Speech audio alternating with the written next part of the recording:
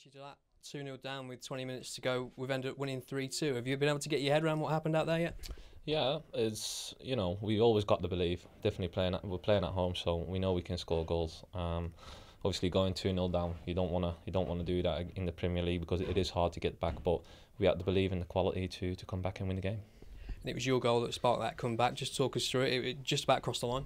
Yeah, it's just I think it's the first time this season I'm allowed up for corners, and on the training ground they said just go in front of the first man and flick it on, and just got lucky that I flicked it on a window.